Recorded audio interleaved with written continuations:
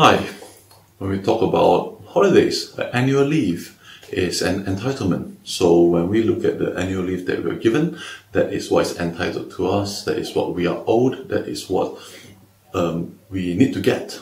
So we don't have to work for it, it is presented for us, so we are entitled to it.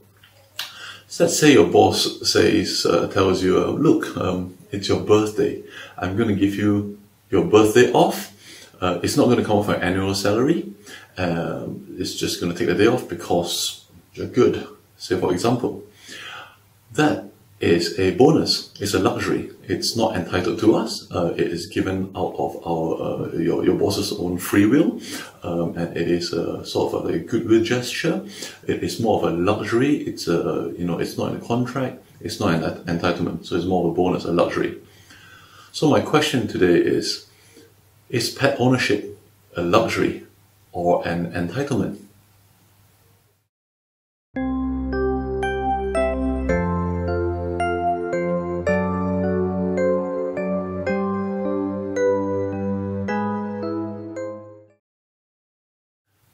Today, I may offend you with some of my thoughts. I do not mean any harm, and it is not my intention to cause conflict. These are just my thoughts, and I'd like to invite you to voice your views regarding this.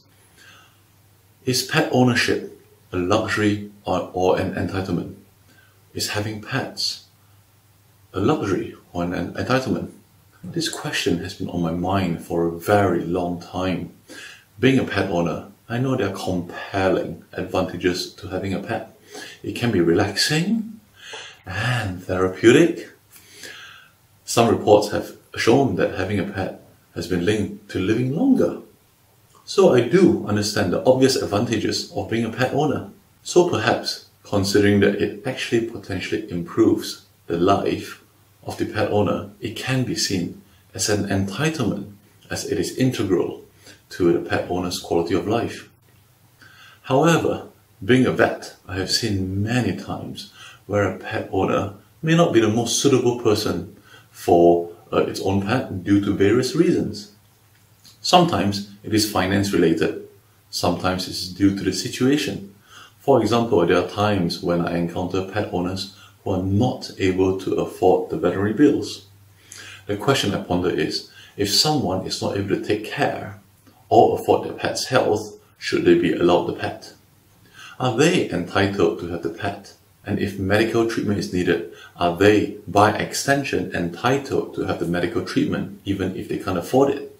Or are pets considered to be a luxury where you're not able to afford to take care of all of its needs, from food, shelter, to medical bills?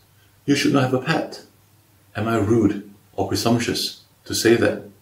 For pet owners that feel that pet ownership is not an entitlement, it's a luxury, they make sure that they're able to afford the time, effort, finance for their pet before even contemplating getting one. They don't feel entitled to anything and take responsibility for their own luxury. For pet owners that feel that pet ownership is an entitlement, I find that they feel if their pets fall ill, medical help should be given regardless of affordability because they are entitled to the pet and its good health. The funny thing is, some of those pets are pedigree that will make it very expensive to buy in the first place. It's almost like buying a Rolls Royce and complaining about the service being more expensive than it being a Ford's. It just does not make sense.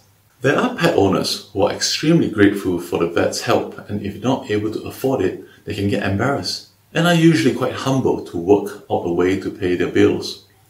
On the other hand, there are pet owners who will try to use emotional blackmail, saying vets only care about the money, and say things like, how dare you say that I need to pay for that much money before you will treat my pet? If their desired treatment is refused, sometimes there will be repercussions with online reviews or telling others about vets only caring about the money and not the animal. How weird would that sound if someone were to complain to another about the price of servicing or repairing a Rolls Royce being expensive? Yet, that behavior is fairly commonplace at the vets. A question may be, why do people think like that in the first place? How did this behavior come about? I believe the society may have to take a little bit of responsibility for this. What do I mean? Living in UK, I have learned that it possesses quite a welfare mindset. What do I mean by this? The infrastructure to provide is immense. For example, if you have no money, not able to work, or disabled, there are provisions present so you will get by. If you're a single parent, free accommodation could be sought and bills paid. If you have more children, a larger living space will be provided. PDSA exists to provide vet care for those who are not able to afford them.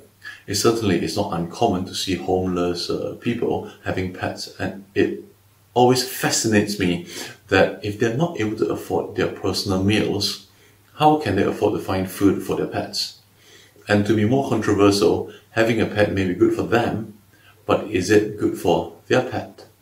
I know there are some exceptions, but overall, are the pets getting the best out of life? If they fall ill, are they able to get the best medical care, or simply the cheapest care for sustainability? Another huge influence would be the NHS, as mentioned in the first episode. If medical care is perceived to be free, although we know that it is the taxpayers' money, it is not surprising that veterinary care may be perceived to be free as well. Perhaps I'm being a little bit harsh in saying that I believe that having pets are a luxury, not an entitlement. Pet ownership comes with its responsibility. May I add, huge responsibility. Personally, for many years, as I could not afford it, both in time and cost and money, I did not have a pet, despite being a vet. To have a pet means that we have the obligation to ensure the best health for that pet, and we need to take extreme responsibility to make sure that that happens and do not rely or depend on anyone else to take on that responsibility. Comment below if you think pets are a luxury or an entitlement. I look forward to see you at the next live event. This is Amity.